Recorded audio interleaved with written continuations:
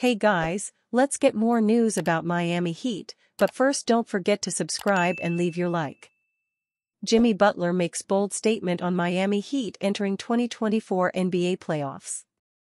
In 2023, Jimmy Butler and the Miami Heat were the number 8 seed in the Eastern Conference and made a magical run to the NBA Finals. The Heat eventually lost to the Denver Nuggets in 5 games, but it proved they could be a threat no matter what seed they were in to start the NBA playoffs. Now, Miami has to do it again. The Heat ended the 2023-24 NBA regular season in 8th place, which sets them up for the play-in tournament against the Philadelphia 76ers on Wednesday night. Butler's history with Philadelphia makes this matchup even more compelling. Entering the 2024 NBA playoffs, Butler sat down with Slam Online in mid-March and discussed the upcoming weeks and months in basketball. Based on his comments, the Heat forward seems pretty confident in his team's ability to make a run for another NBA Finals berth. It's the time where people really gotta think about going up against the Miami Heat and myself. I know what I'm capable of. I know what my squad is capable of. And don't nobody want to see us in a 7-game series anyways. We know that. Don't nobody want to see us in a 7-game series anyways, is the quote that Miami and Butler live by. Sure, the regular season matters since teams need to find the best lineups ahead of the playoffs, but the Heat know their best basketball will be played starting in April. This doesn't mean the Heat slack off during the regular season, they play their best when it matters the most. With a supporting cast fairly similar to 2023 outside of Gabe Vincent and Max Strus, the Heat are ready for a big matchup against Butler's former team on Wednesday. So, how far can Miami go in this year's NBA playoffs? It will lie on Butler's shoulders, but he needs help from Bam Adebayo and Tyler Herro. The Heat start their march toward another NBA Finals berth against the 76ers this week, and if they find a way to beat them in Philadelphia, a matchup with the New York Knicks is on tap. If not, Miami's only chance would be to run through Boston as the number 8 seed. Ironically, Butler and the Heat beat the Celtics and Knicks en route to the NBA Finals last year. Both teams are far better than in 2023, but New York is dealing with many injuries, including Julius Randle, who is set to miss the rest of the season. Boston is a juggernaut, and taking down the number 1 seed in the Eastern Conference will be difficult.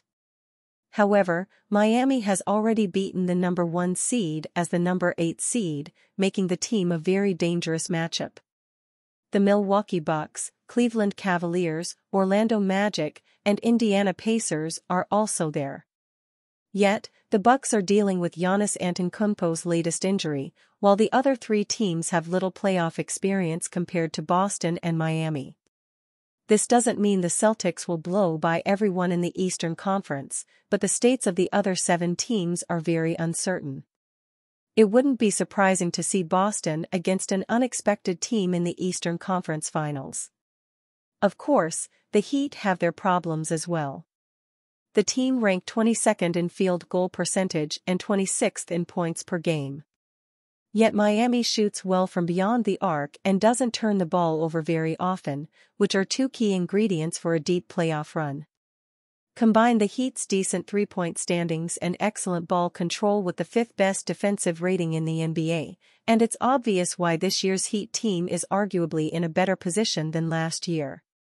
Miami has improved defensively and has more consistent 3-point shooting than last year.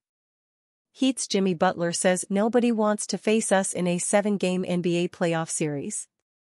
Jimmy Butler, the talismanic figure of the Miami Heat, exudes confidence as the NBA playoffs loom, asserting that no team relishes the prospect of confronting the Heat in a 7-game series.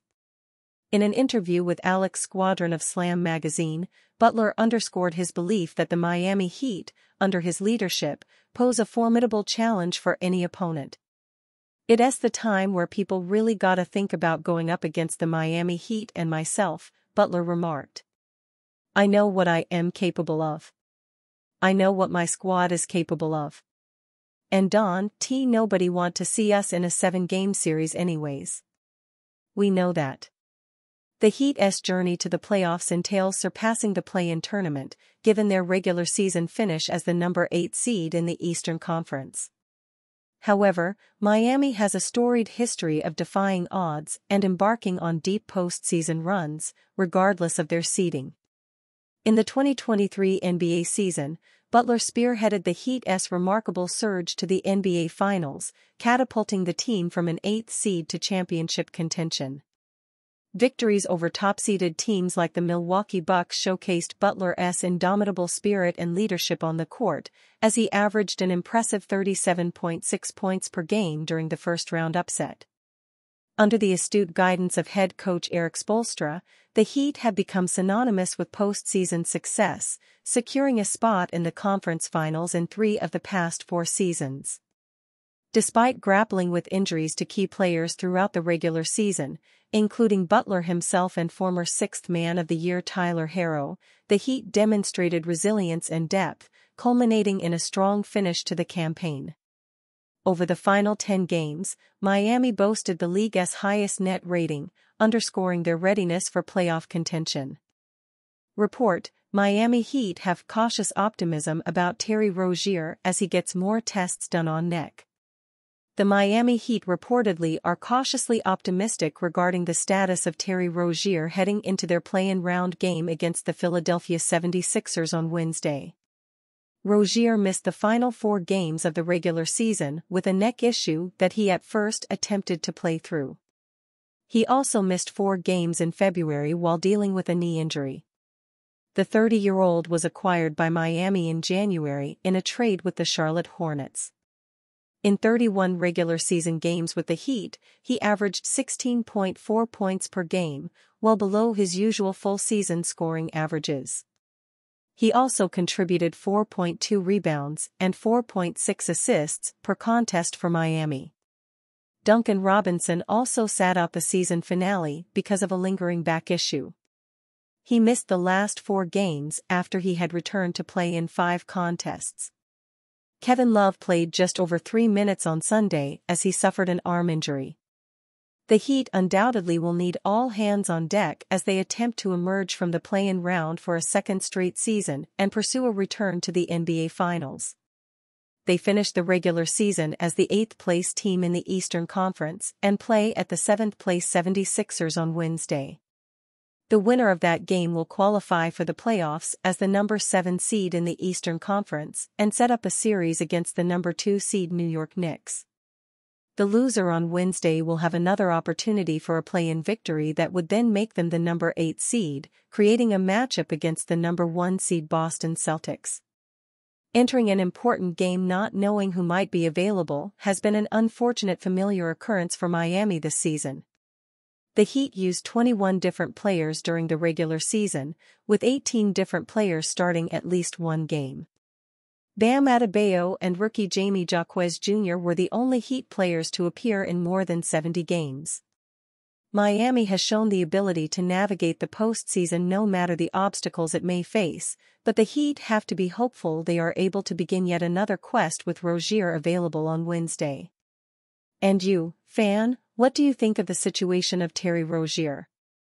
Leave your opinion in the comments.